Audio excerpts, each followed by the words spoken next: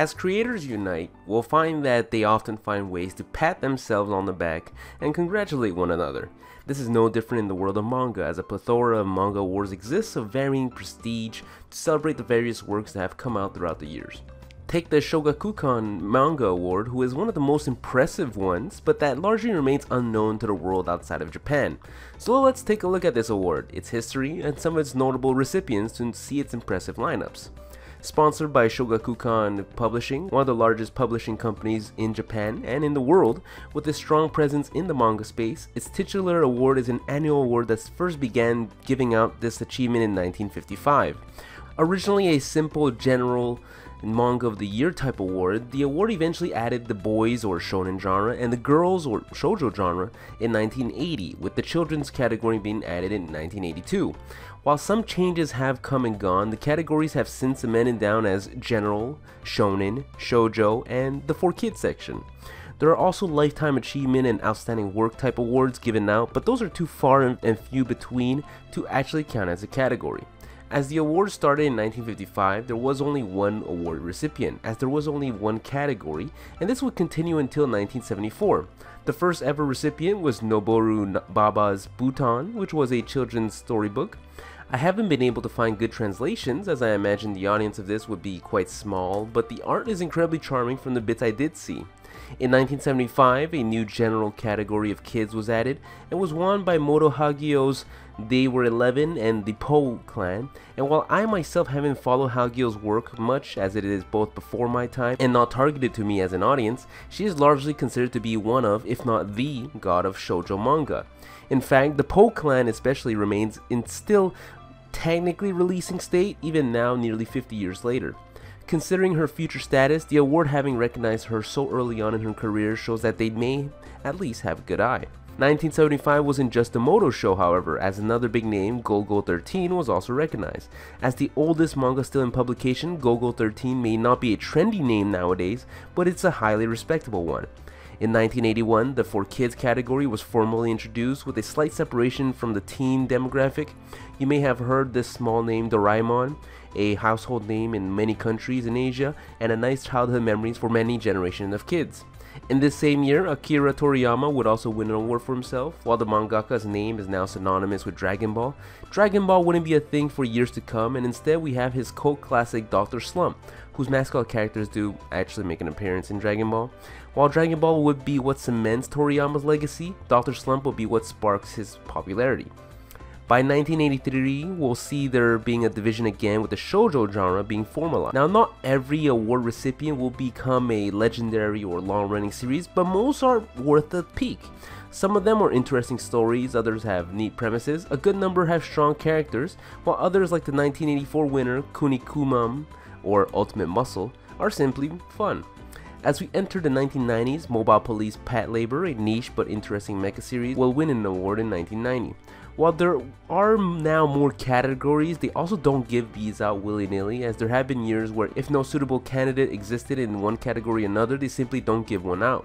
In 1992, for example, Basara, a post-apocalyptic story, would win the award for the shoujo genre, but no series will win the For Kids category. As we move closer and closer to the 21st century, the names become more and more recognizable to modern-day fans. Yu Yu Hakusho, the Hunter x Hunter mangaka's first hit and a fan favorite with its own passionate fanbase, would win in 1993. Slam Dunk, a now legendary basketball story, which we did review on the podcast, be gentle with our thoughts, would win in 1994. Major, a now classic baseball series, would win in 1995, and Project Arms, a weird reimagining of the Alice in Wonderland story with a lot more violence, would win in 1998. As we enter the 2000s, it feels like we accelerate in recognizable names. The year 2000 awarded Monster and Detective Conan, with one being recognized as one of the most psychologically thrilling series, while the other created a whole new generation of Sherlock Holmes-esque mystery story fans. 2001 would highlight series like Heat, a Reservoir Dogs-esque story on one end of the spectrum, and on the other end of the spectrum, Inuyasha, which blurred the lines for many furries out there. 2002 would continue to deliver with 20th Century Boys, which is both underrated and overrated at the same time, Zatch Bell, a personal favorite of mine, and Nana, a story who is a little too real at times.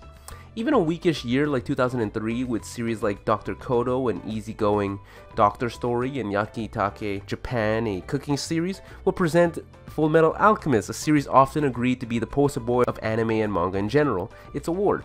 2004 will present Team Medical Dragon, another doctor story but with a more edgy main character.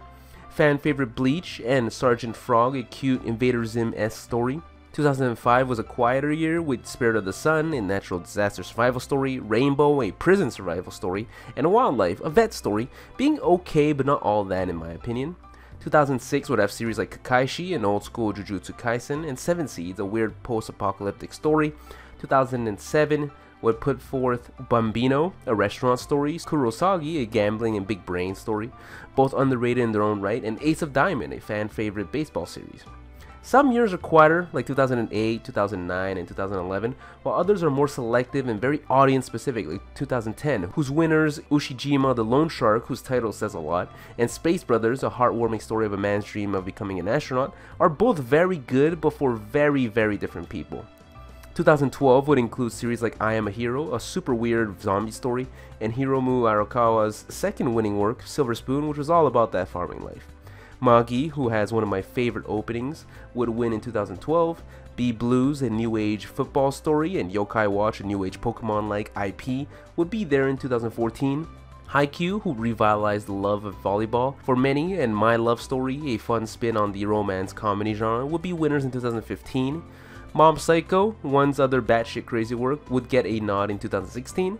Promised Neverland, who started off so goddamn well and pulled up Death Note, would win in 2017. Dr. Stone, the new age magical school bus show, would be there for 2018.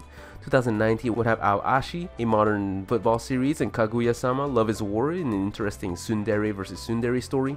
2020 presented Teasing Master Takagi-san, a charming growing up together story. Chainsaw Man, an insane monster hunter story. We also ran through the series on our podcast.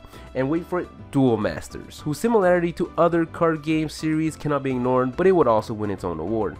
And most recently, for the year 2021, Komi Can't Communicate, an interesting take on social anxiety, would be a winner. Now, this video doesn't serve as an extensive list of winners, as you would find a more detailed list by looking up a wiki page, for example. Instead, what I wanted to show you was the interesting variety of winning manga for this specific award. While it's true that different categories exist, even within those categories, we have large swings in the flavor of stories. Again, I need to reiterate that not every winning series is instantly recognizable in the same way not every Oscar winner is a box office hit. The picks are often worth consideration and interesting in one aspect or another, so jump in! I included the wiki page listing all the series down in the description, and give it a shot. Pick a preferred category, randomize a year, and just sit down and read the winning pick. Maybe you'll find a story that you'll end up loving. In any case, hope you guys enjoyed and thanks for watching. Sorry for the delay in videos. Turns out I caught the cocoa, and while I was okay for the most part, my voice is still not all there due to coughing. Feeling closer and closer to 100% every passing day, so hopefully we'll get back into the rhythm. See you next time, dummies.